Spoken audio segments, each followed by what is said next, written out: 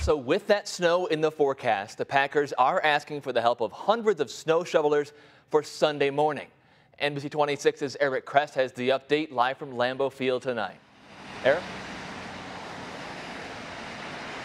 John, if you have any desire to get inside Lambeau Field this Sunday, but you don't have a ticket, the good news is an opportunity has just come up. The bad news, you won't be able to stay for the game. It typically happens a couple times every season.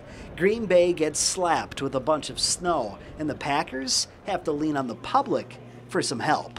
Actually, for the Redskin game, I volunteered to come out and shovel the snow, so that was pretty awesome doing that, then going to the game, so that was a great experience. Well, the Packers are asking for shovelers once again, requesting that as many as 700 people show up to their Fleet Farm gate at 6 a.m. Sunday morning, all in anticipation of 6 to 12 inches of fresh snow waiting for their shovelers.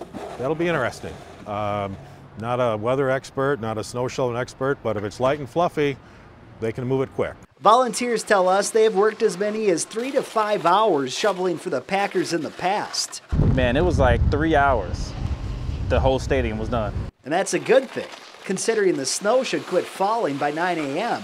and we have a 5:30 kickoff on Sunday night. And if it's on the seats a bit, I'll just bring some cardboard to sit on and make do. As long as the Packers win, that's the main thing. The shoveling gig pays too, $12 an hour.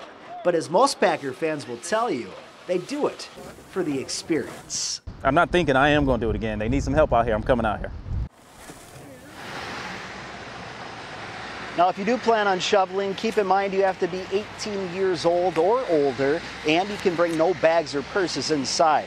And just like all the other folks who are walking in later in the evening, everyone will have to walk through a metal detector. At Lambeau Field, Eric Crest, NBC 26. Could be part of the game day experience. Okay, Eric, thanks so much. Well, late this afternoon,